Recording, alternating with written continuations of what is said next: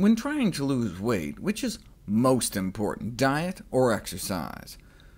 This is what a survey found recently.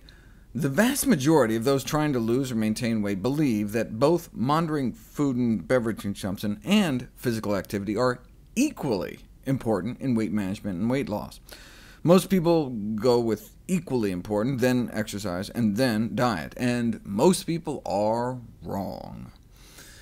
Identified as one of the most common misconceptions about obesity in this recent review, the confusion about the leverage of exercise on body weight.